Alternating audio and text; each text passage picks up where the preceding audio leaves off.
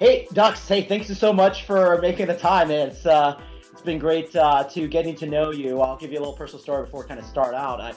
Dux had at the last Inspire back in July in Las Vegas, he sent out this awareness saying, "Hey, come meet me and some Microsoft people on a run." And I'm like, that's kind of crazy. Like, why would I want to go on a run in Las Vegas in the heat in the middle of July? But I did.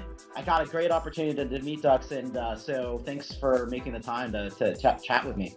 Hey, buddy, the pleasure is mine. It's so rare for me to connect with my fellow Pinoys, right? So any opportunity to run and talk about food, I'm all in. That's right. That's right. So what I thought I'd do is, because in case you didn't know, background, Dux he's the Chief Marketing Officer at AvePoint.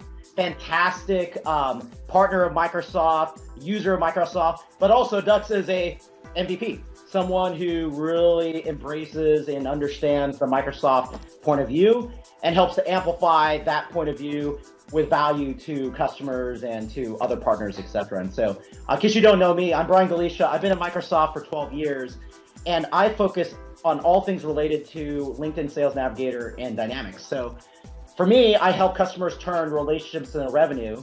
And so as Dux and I have had conversations off and on via social, indirect conversation, I figured why not have a dialogue around Dux's point of view on teams, my point of view on business applications, and how they come together. Because what we found is there's a lot of interesting things that we're doing, but not a lot of awareness where people see the value of where we're taking productivity and where we're taking business applications. So I thought I'd take a few moments to sync with Dux, get his perspective, what has he heard and seen, and then show you one simple scenario that I think will open the conversation, because Dux was kind enough to allow us to share his own profile, because when we use Microsoft, we run on Microsoft.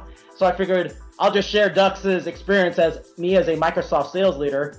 How does he appear in Teams and Dynamics, and how does that come together? So look, let me start with this, right? I think we're in an exciting time, especially with the cloud, that we have all these technologies in our fingertips. In the past, while as much as everybody in the organization would like these powerful tools to get our job done faster, better, sooner, it's too much to do. But now with the cloud, it's not even an issue. To your point though, the challenge is, it's just awareness. People don't know what they have. And that's one thing I really love about Microsoft Teams. To me, Microsoft Teams is like the keychain that brings everything together. You know, for example, people these days, they use Teams for a lot of the most common scenarios around collaboration, communication. You chat with people, you create a team, you work on a document, all that's great. But to me, the next level of goodness, so to speak, is to bring in all these next layer line of business application. You know, for example, a lot of folks may not know that Microsoft is investing heavily on being able to integrate line of business apps into Teams. You just go to the Teams store and you can get connectors not only for Microsoft technologies, but other technologies as well. You can even extend it to the next layer using advanced technologies like bots and cognitive services, which Brian will show you in a second. But specific to the business apps, as what Microsoft calls the business apps, your Dynamics 365, the Power Platform, boy, there's so much you can do. So for example, if you're in a sales organization, you're working an opportunity, you go to Dynamics 365, you open an op, and you see some colleagues you're working with, or you want to bring in some colleagues, directly from that opportunity, Dynamics 365, you can connect that or make that visible to a team, to a channel, and have a conversation around it, and then track it from there. And Teams can truly be your one-stop shop, right? And I see my colleagues and even myself, from that perspective, we use it heavily.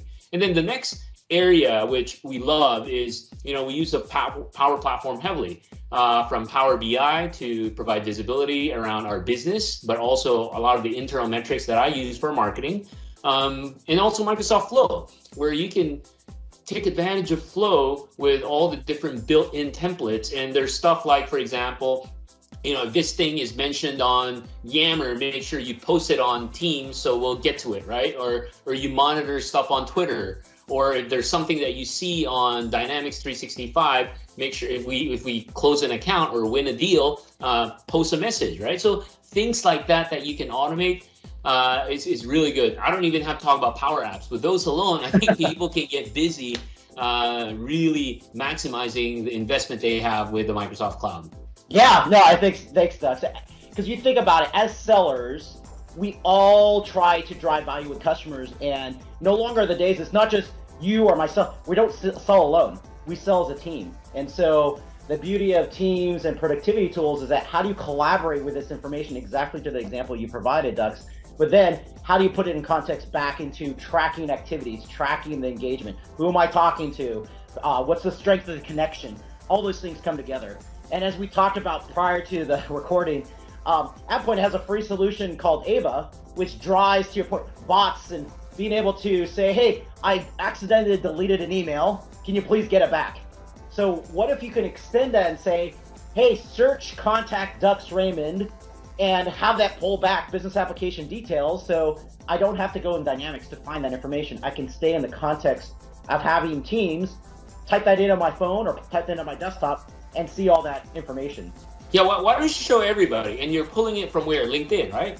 Yeah, well, actually, that's funny. I'm pulling it not just from Teams, but I'm pulling it in context to Dynamics. And then, because we're talking about it, I'll just show what does LinkedIn look at. I mean, that's a separate conversation, but as you can imagine, at Microsoft, we're thinking about how do we pull all this wealth of information to provide you as customers an opportunity to be productive, to drive better outcomes.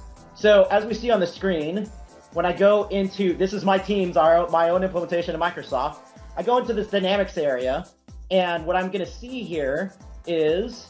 So real quick, how did you get this there? Did you go to the store and added the Dynamics app into Teams? Yeah, so what I did was, Dux, at the very bottom, exactly what you just said is kind of towards the beginning of this conversation. Under the store, or in our case, more apps, this might be different because, of course, our implementation, we always are dogfooding different things. So this might say more apps, this might say store, but somewhere on your Teams site where you go into the store capabilities to connect Teams to many different things, this is where you consume it. In that store, when you just type in Dynamics, there'll be a connector that pops up. And it might say preview, or of course we're GAing a lot of different things, but you will see a Dynamics 365 capability.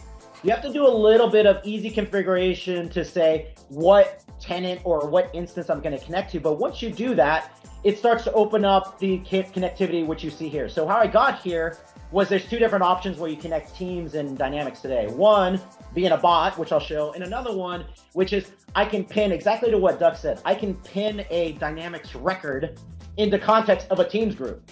So if I'm chatting back and forth with Dux on an opportunity, or not an opportunity, but just saying, hey, here's how we can drive success at a specific account, I can then go back in and pin that record of an opportunity of need, a contact, etc.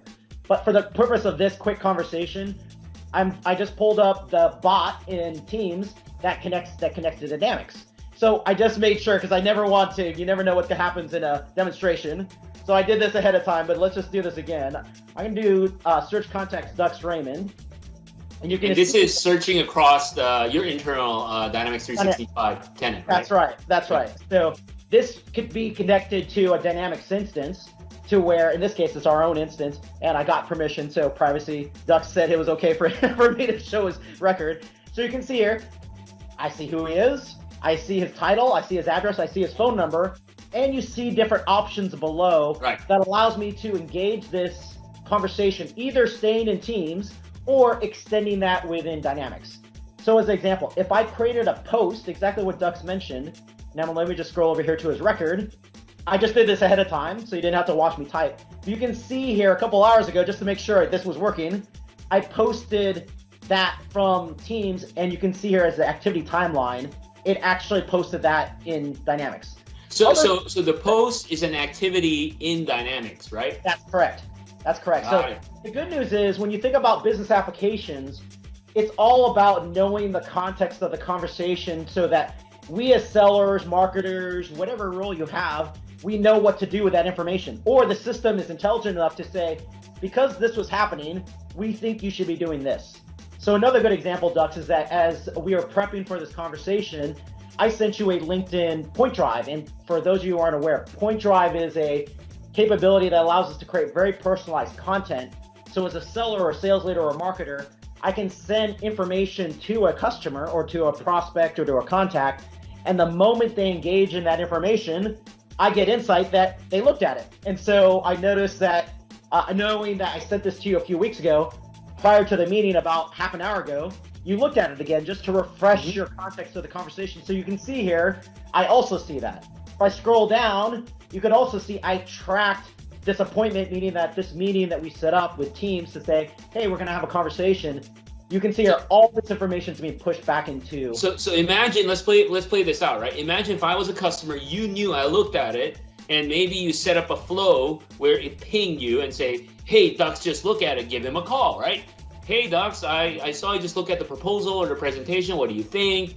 Let's meet for a coffee and talk about it. Huge. Huge. Exactly. When you think about then extending that to the broad assets of Microsoft, this is where when people ask, what's the difference between what Microsoft is doing compared to many different competitors? Because we do have really strong competitors in this market. I think our number one value add that we can bring from Microsoft is we provide all these capabilities that you can potentially light up. Not that you're forced to, but you have the opportunity. Because another good example, Dux, is that I ask the question to senior leaders in organizations I get involved with. I typically ask the question, what are the common tools your sellers use every day? And similar to your sellers at AvePoint, the answer I always get is, of course, productivity tools, Teams, Office, Outlook. We can't live without that. 2, it's a CRM tool, whether it be Dynamics or some competitor or nothing, maybe just it's Outlook or Excel. You're tracking activities of information. And then finally, kind of a direct connection. If you're a B2B account like you and I are, what do we use when we go in to try to understand people we're having a conversation with? Or at least we hope that sellers are doing this. You go into LinkedIn. So you think about those scenarios on top of the Power Platform. We, as Microsoft, own all the assets that can drive and deliver this great index experience to customers to drive better outcomes. And if people want this experience, right? Because the common feedback I get, I wish I just have something like Outlook where I can do everything in Outlook. Guess what? They can take this interface at the most simplest form, create a tab in Teams, right? And then this would be right in there. That's right. All the scenarios that you as a CMO, me as a sales leader at Microsoft, how we all think about utilizing tools to get our job done and have better outcomes and experiences with our customers. We're trying to put all these things together. It's not perfect, but we're trying to put all these things together to make sure that we're driving the best outcomes for you as customers who may be watching this to say, how do I have this business problem with business process issues. How do I solve that with technology, as long as I also have internally, because I always tell people, change management. If you don't have the right process to define it, a tool isn't necessarily going to fix it. But if you have the process and you marry that with the right solutions, then you have digital transformation, you have the outcomes you can attempt to drive.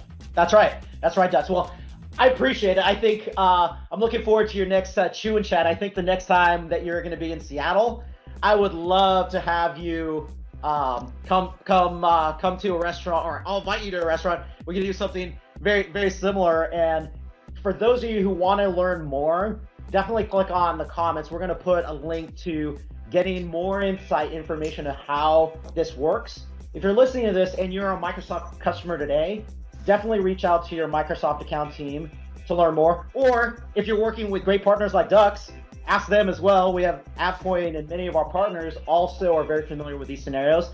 More than happy to dive deeper into your specific scenario as someone listening to this. And thank you so much, Dux, for taking the time, and looking forward to engaging and having future conversations. Anytime, brother. See ya. Thank you for watching. If you found this informative, please like, share, and subscribe to Business Applications YouTube. There you will find more videos on customer success, Dynamics 365, the Power Platform, and Microsoft AI. To navigate there directly, visit aka.ms/businessapplicationsyoutube.